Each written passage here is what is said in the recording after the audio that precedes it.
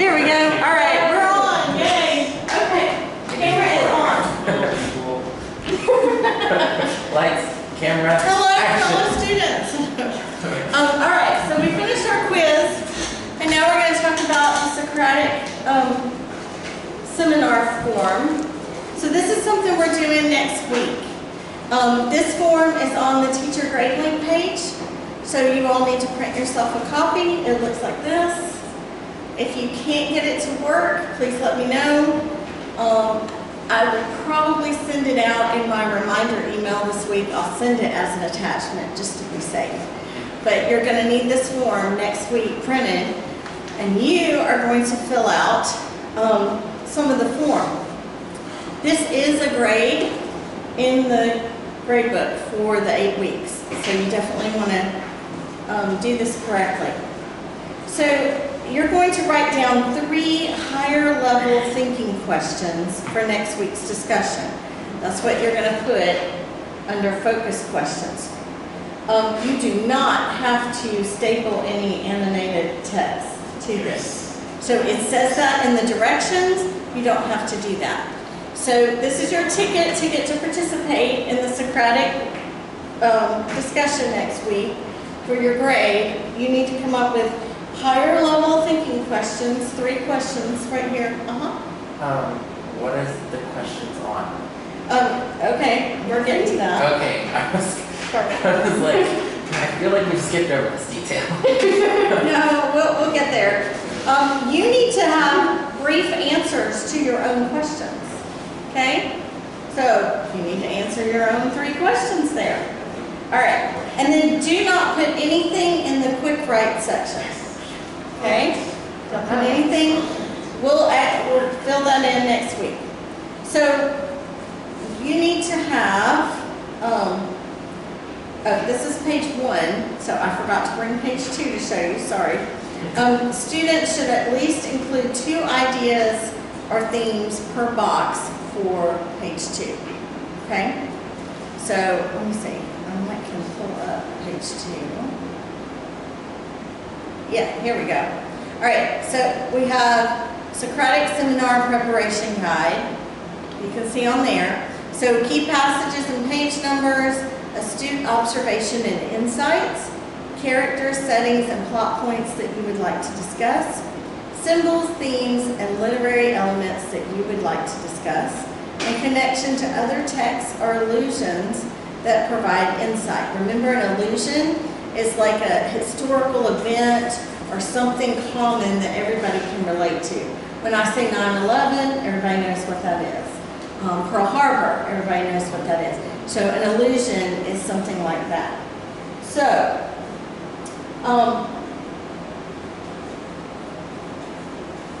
our Socratic seminar is over the Scarlet Letter. So you have to have the Scarlet Letter read by next week. And you have to have these forms filled out for our Socratic seminar. So we have to fill out page 2 for next week? Yes. You're going to fill out everything but the quick write section for the 2 pages for the Scarlet Letter.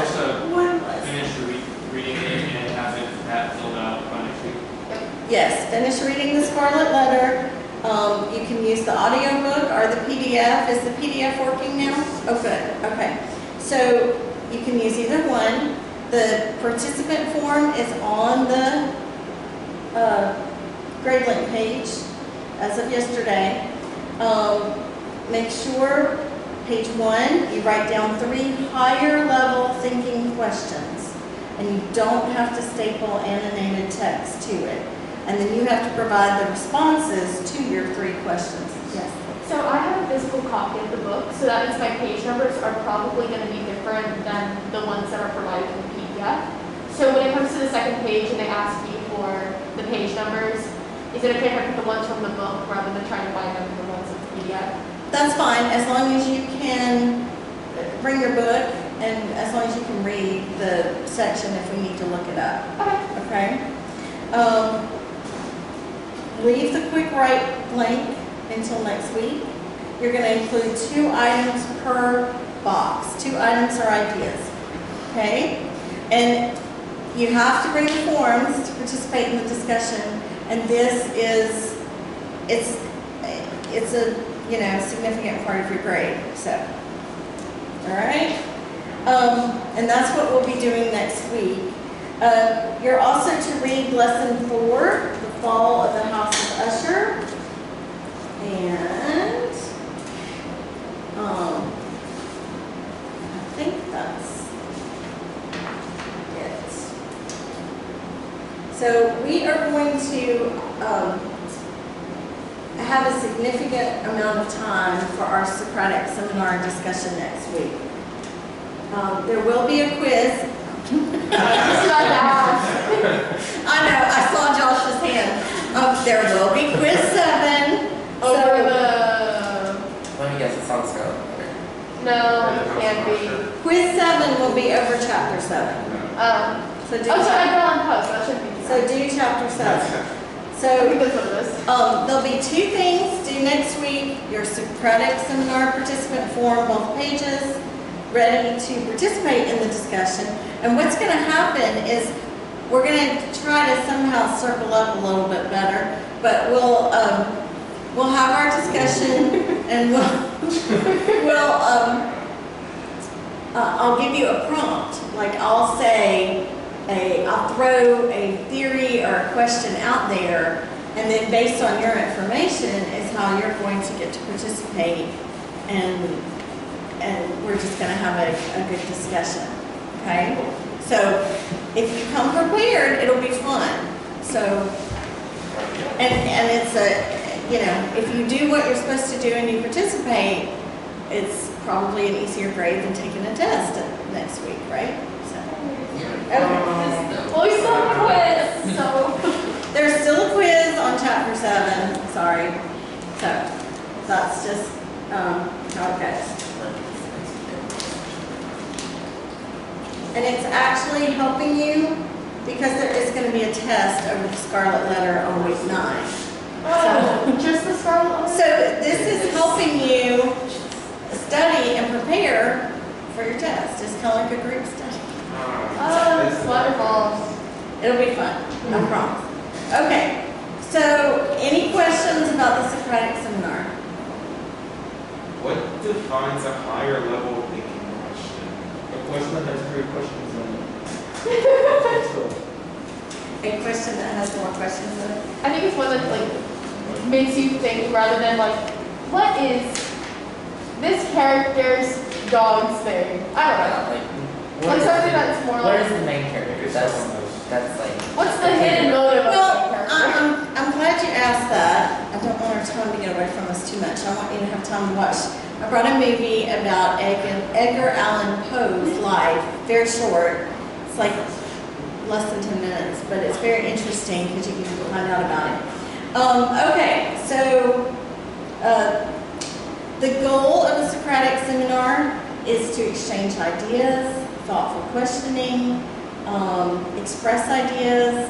It's kind of a collective inquiry. It's to help you learn more, and maybe, it's like taking a box and turning it and seeing it from a different perspective. Because obviously, there's 6 people in the room, we're all going to have a different perspective when we read something. The focus is it's a text-based conversation.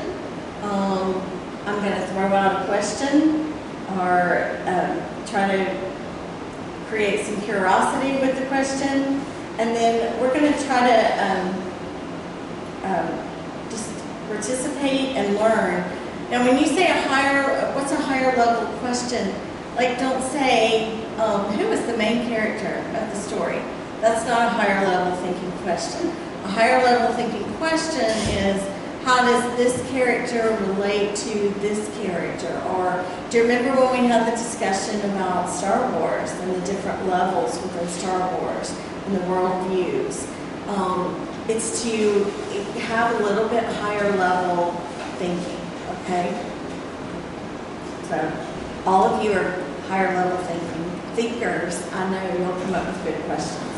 So I think it'll be fun and you'll actually enjoy it. And we're not having to be on the phone this time. Last time, Oh, last that- year, that we were was on the awesome. phone, and that was really hard, wasn't it? So this, I tried to block that out of my memory, that discussion, because that was Those were not. so hard. it That was was, like my least favorite part of the class right there was the discussions, just because it was so hard with the phone. It was like, I couldn't hear I'm half your sorry. face, that was sad. Josh, Yeah. remember to unmute your mic, Josh. yes, I do remember that. Please mute your mic so I don't hear all the dogs in the background.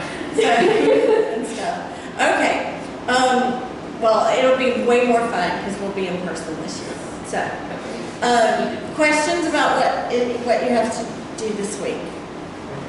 No. Okay, No. I'll try to send out a hint about chapter 7 quiz in the email this week. So don't forget to print the form and actually fill it out. All right, so this week we're studying Edgar Allan Poe. And you're going to get to read some of his works. And this biography was really, really interesting. There's creepy things about him. There's very interesting things about him. And so it'll be very interesting to watch the video. So any questions about anything else going on with the class?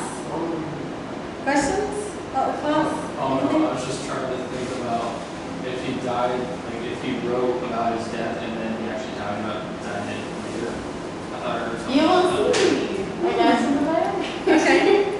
Well, let's see. Edgar Allan Poe is a pop culture legend.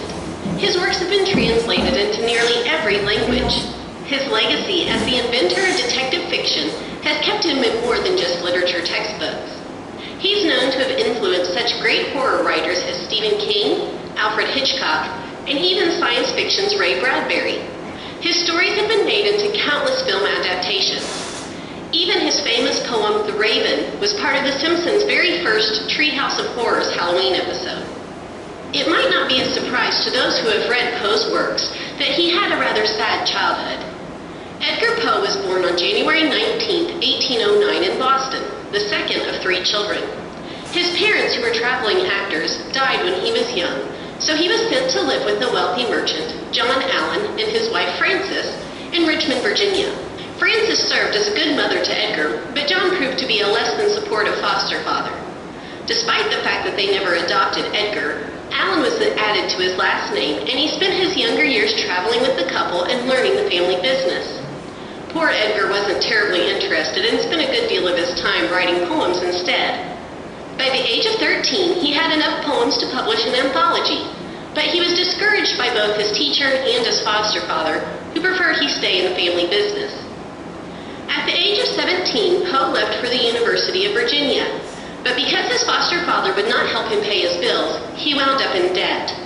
To offset this, Poe turned to gambling, which only made matters worse. It is said that Poe became so desperately poor that he had to burn his furniture to keep warm. That was a turning point in Poe's relationship with Mr. Allan. Poe resented him for not helping him financially, especially since there was plenty of money available. His situation worsened when he returned home from school to find his fiancée engaged to someone else. While this was all devastating to Poe, he vowed that he would find success and published his first book, Tamburlaine, under the name Edgar A. Perry. He was only 18. He also enlisted in the army, and after 2 years of service, he returned home in hopes of seeing Frances, the only mother he had known, who had become sick. Sadly, he arrived too late to say his goodbyes, a tragedy which haunted him. He remained in Richmond long enough to publish another book of poetry before heading to West Point. He wasn't there for long, though. After starting, Poe heard that John Allan had remarried without telling Poe or inviting him to the wedding. Since Poe was there on Allan's recommendation, he did his best to get kicked out. As a result, Poe chose to focus on writing and completely severed ties with Mr. Allan. In 1831, at the age of 22, he moved to Baltimore, and after being robbed by one of his relatives, wound up staying with his Aunt Maria Clem, who became a mother to him. He also lived with his young cousin Virginia. Poe continued to live in poverty in Baltimore. Even when Allan died, he left Poe out of his will, so Poe received no help from the man who had raised him. To make money, Poe wrote and sold short stories. This eventually led to a position at the Southern Literary Messenger as an editor and a critic, which moved him back to Richmond. Within a year, the magazine became extremely popular thanks to Poe's stories and nasty reviews. By the age of 27, Poe was able to bring Maria and Virginia to Richmond. In 1836, he married his cousin Virginia. She was only 13 years old. Mostly the 1830s and 1840s were good to Poe. He moved to New York, to Philadelphia, and back to New York. He wrote some of his best stories and became famous in his own time, quite a feat for any writer, though it didn't make him rich. In 1845, Poe's popularity exploded with the publication of The Raven. He traveled the country presenting lectures and solidifying his reputation. However, in 1847, his treasured wife Virginia died, and Poe began to struggle. He was no stranger to loss, but that didn't ease the tragedy of losing his 24-year-old wife. He suffered from writer's block for months. His short but tormented life came to a tragic end on October 7, 1849. He briefly disappeared, only to be found 5 days later in a bar that was being used as an election polling station. He was struggling to stay alive. No one really knows where he had been or what brought about Poe's death. At the time, it was believed to be congestion of the brain. Other speculation has blamed alcoholism. His literary adversary, Rufus Griswold, wrote a nasty, vengeful obituary of Poe in hopes of paying him back for the critiques Poe made of Griswold's work. His account of the author's life, which began with, "This announcement will startle many, but few will be grieved by it," claimed that Poe had few or no friends and led people to believe that Poe led a drug and alcohol-induced life. This is the biography that most people know of Poe, though many sources say these are only myths. Nonetheless, Griswold's attempts to attack Poe only brought more attention to his work, causing sales to skyrocket. Of course, with all of this tragedy in his life, it is no wonder that Poe often wrote about madmen, murder, being buried alive, and death. His psychological thrillers, however, gave way to the modern-day mystery, making him the father of the detective story. His 1841 publication of The Murders in the Rue Morgue was the first of these stories, and the first to introduce C. August Dupin, Poe's recurring detective. Unlike some writers, though, Poe wrote in a variety of forms. His most popular pieces are short stories like The Telltale Heart, The Masque of the Red Death, and The Fall of the House of Usher, and poems like The Raven and Annabel Lee. However, he also wrote essays, including one called The Philosophy of Composition, which shows the method he used to write The Raven. He wrote one play and one novel as well. As a literary critic and an editor, Poe was known to be quite harsh and made many enemies easily. He was especially critical of Henry Wadsworth Longfellow's poetry, believing it to be poorly written. Poe is said to have been influenced by Lord Byron, a famous English romantic poet. However, minus characters who have self-destructive tendencies, their styles are very different. Poe's use of diction, or word choice, is the start of what makes him stand apart from other writers.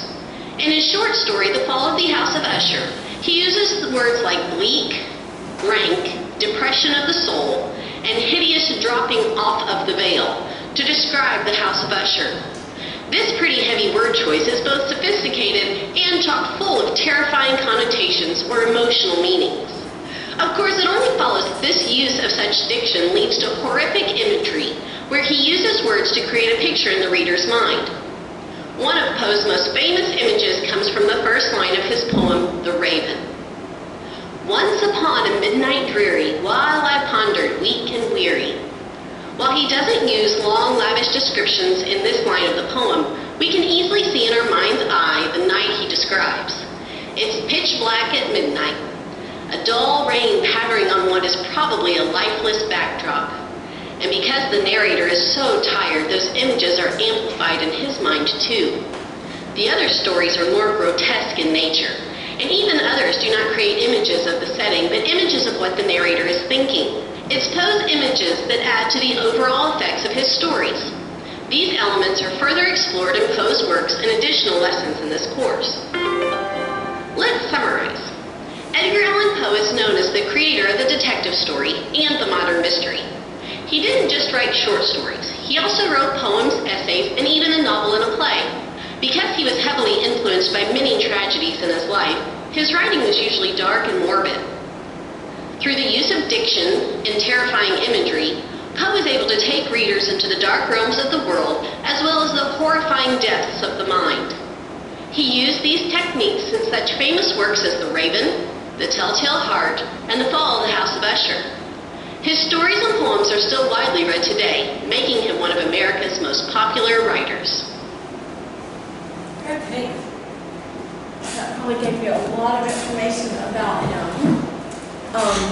On the Teacher Grade Link page, there's a link for the Telltale Heart video, and it's a guy performing the poem, and he does such a good job. It's at the Museum of Edgar Allan Poe, and he's an actor that they hire to come and do the performance on a regular basis.